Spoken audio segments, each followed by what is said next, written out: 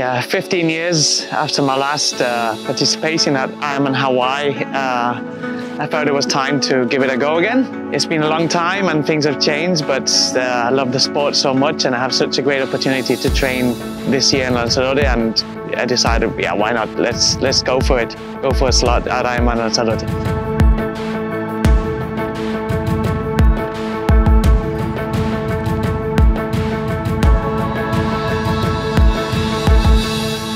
Well, IRONMAN Lanzarote this year, it went well. I managed to win my age group. I managed to get the slot, and I had such amazing support from all the local crowds and the race organization, family, friends. That was just magical. So that just made the race so special, and it really helped me to fight to get that slot.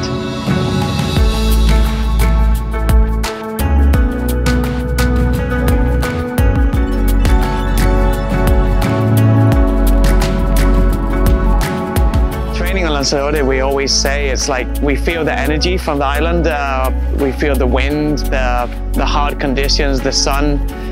It makes it hard on training, but on race day we feel that we are ready for it, and it makes us fly in similar conditions.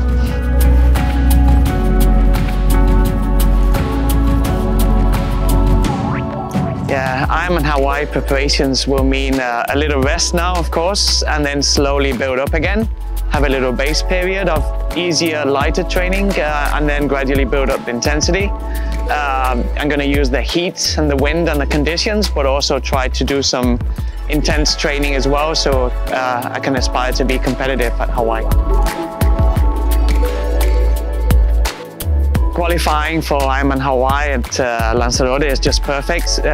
With time as well, there's plenty of time to prepare, but also the upcoming months, the weather at Lanzarote and the conditions are just absolutely perfect. There's a lot of professional athletes coming here to train, a lot of amateurs as well, and just the similarity of the conditions is perfect. Wind, heat, volcanoes, we have everything here.